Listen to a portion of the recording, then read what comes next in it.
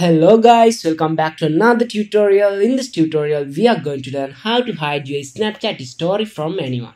Open your Snapchat app.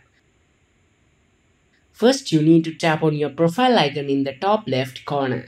Then, you can go to your profile. So here you can find these three dots behind the Add to My Story option.